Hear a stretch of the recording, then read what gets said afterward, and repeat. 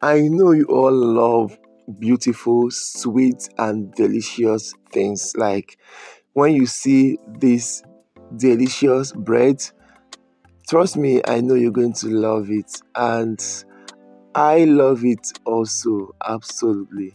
So, guys, today I will be showing you all how to make this amazing two-in-one combo bread, two-in-one Volkswagen bread. Let's dig it. So the first thing you need to do is to measure out your flour. You measure out 500 grams of flour into your bowl, and then you add in your sugar, 70 grams of sugar, add in 7 grams of salt, then you go in with 5 grams of instant dry yeast.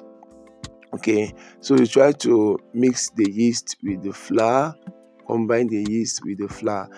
Then again, you're going to measure out your water, 270 grams of water. To that, you're going to dissolve some milk powder, about 12 grams of milk powder into that, and 1 teaspoon of your flavor, of your bread flavor.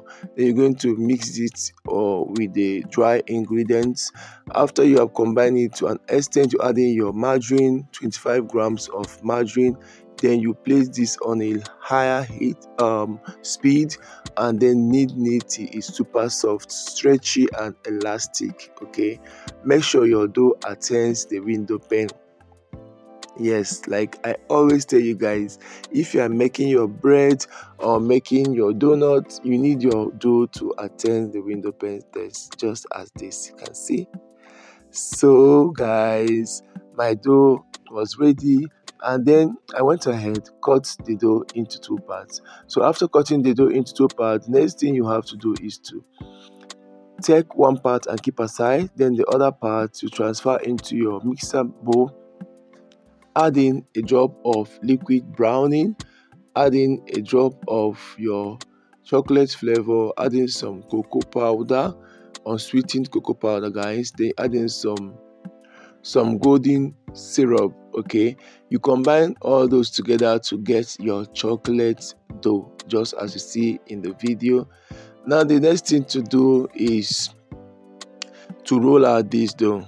Yes, so you take the plain dough and roll it out just as you see in the video. Also take the chocolate dough or the brown dough and also roll it out. Now, buddies, you're going to place the chocolate or the brown dough on top of the plain or the white dough. Okay, just this way. So once you are done placing it, make sure that the 2 edges meet. Okay, make sure that the 2 edges meet just this way. Yeah. Then you're going to cut the dough into long stripes, just as you see me do. 1, 2, 3, 4, just this way. So once you are done cutting it this way, you roll it up. Each part you roll it up, just as you see in the video. Once you are done rolling this up, make sure you've greased your loaf pan and make sure your oven is preheating already. Okay, because you're going to preheat your oven at 200 degrees for 10 minutes. Transfer this dough into your pan and you kind of place it haphazardly, just the way you like it, making sure that the chocolate one is showing and the white one just like this. Cover it and let it proof for up to 2 hours, 1 hour 30 minutes or thereabouts. Okay, make sure that it has proven so well.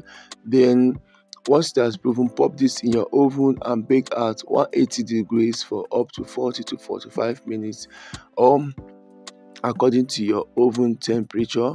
Brush the top of this bread with butter or margarine, whichever one you have. Let it cool down completely and you are ready to enjoy this amazing bread, guys. I hope you're going to try this recipe. See you.